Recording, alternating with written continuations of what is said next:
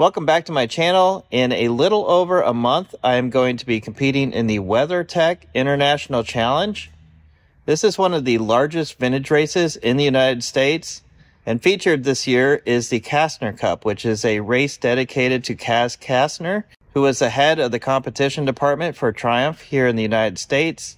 So I will be competing in that race in my Triumph TR4 back here. I haven't raced this car in a few years. In fact, I haven't even driven it probably in a few years. Last that I remember, I drove this car on a road rally. It was raining, cold and wet, and it looks like I haven't even washed the car from that event. Yesterday, I did plug the battery charger in to charge up the battery on this car. I haven't tried to start it yet, but I do need to move a few cars before I can get it out. So today I'd like to dig the car out, go through it, see if it runs, see what I need to order, and start preparing the car for the race.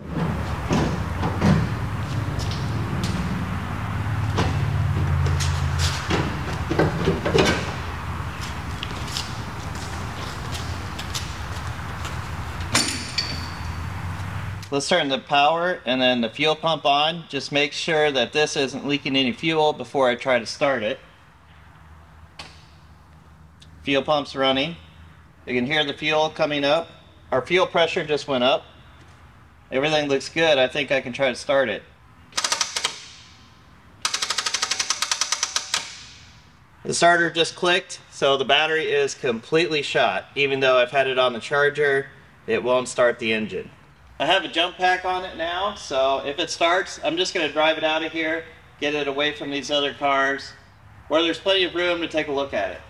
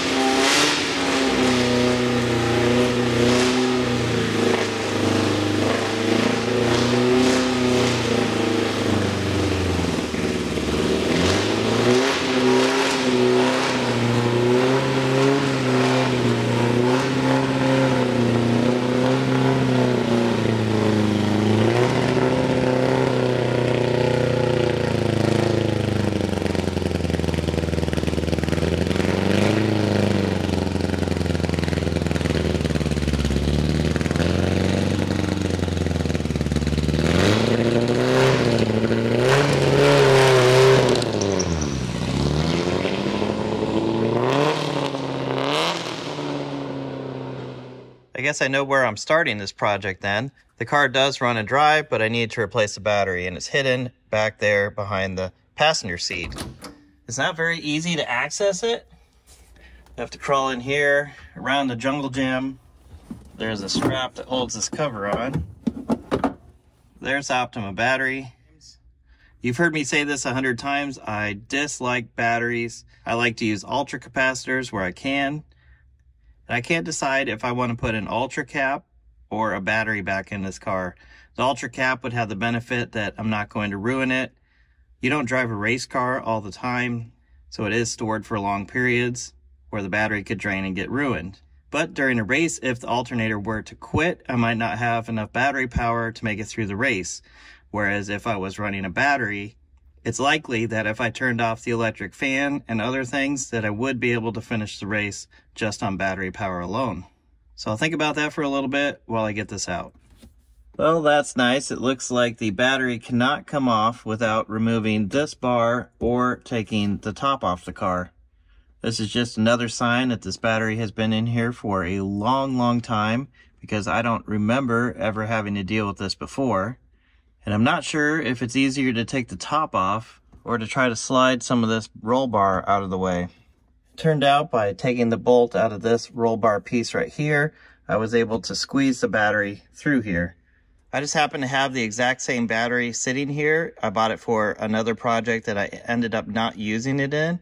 So I guess I'll throw the new one in and not convert it to a capacitor at this time, but I do have an idea to try to get the longest life out of this battery. The new battery's installed and I don't want it to go bad, so next I'm going to install this connector that has a typical battery charger connector. That way I can easily make sure to keep the battery charged and hopefully not ruin it. I can also charge it up in between races if I want to, and it's just a little more added security that I'll be able to finish the race. Battery charger connection is installed. And the other neat thing about this is I can use this for other things other than just charging the battery. I can put a USB adapter on there. I can put a cigarette outlet adapter on there. And I can even use this to power a camera that I'm going to mount right here. Normally, here in the United States, your belts for vintage racing do not expire as long as they look like they are in good shape. But for this event, being an international event, I'm going to update these. These were made in April of 2013. So I've ordered a new set of harnesses and I'm going to get those installed. And speaking of safety equipment, I'm going to be replacing this fire extinguisher with a full fire system. So this will have two nozzles attached to it, one that sprays into the passenger compartment and one that sprays into the engine compartment. You're not supposed to mount this the way that that fire extinguisher is right there because it won't work under hard braking. The preferred way for it to mount would be sideways like this. So I'll either mount it that way or I will mount it the next best way, which is something like this. Not quite sure how I'm going to mount the fire system yet, but before the race I'll get this installed and I'll show you what I've done. Now that the car runs again, I'm going to run it on the dyno, make sure that everything's okay. I'll compare the dyno results to the last time that I dynoed this car, and if everything looks the same, I know I don't have any serious problems to address. I'll get it warmed up and then let's make a dyno pull.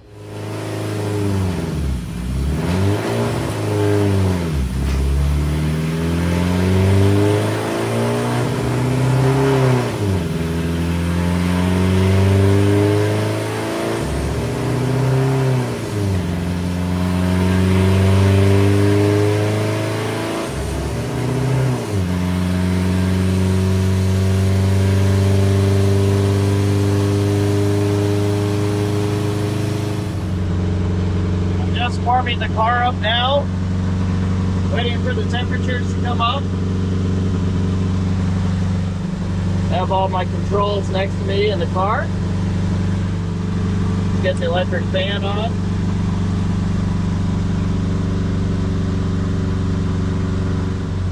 Okay, I think we're ready.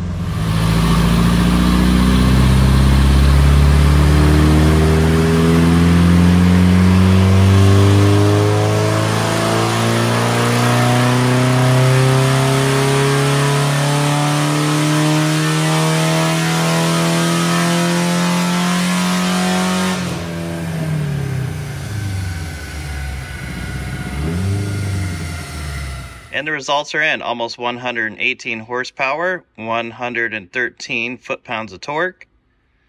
Let's check that against my last run. The last time I dynoed this was in February of 2017. Looks like we're making the same horsepower as we did before, about 10 foot-pounds less than we did before. But there is going to be a margin of error due to temperature, humidity, other things like that. So I am happy with these results. Everything's looking good. I just need to update all my safety equipment, change my fluids, check on my torques, and the car should be ready to go to the racetrack. So if you are going to be at the Brian Redmond Challenge at Road America, come by and say hi, or at least cheer me on from the stands. I won't have the most powerful Triumph out there, but this car is era correct. I don't have any modern speed equipment on it. I have no chance of winning the race, but I will be enjoying that authentic, period, Triumph racing experience. As always, if you want to see more videos like this, comment below and click subscribe.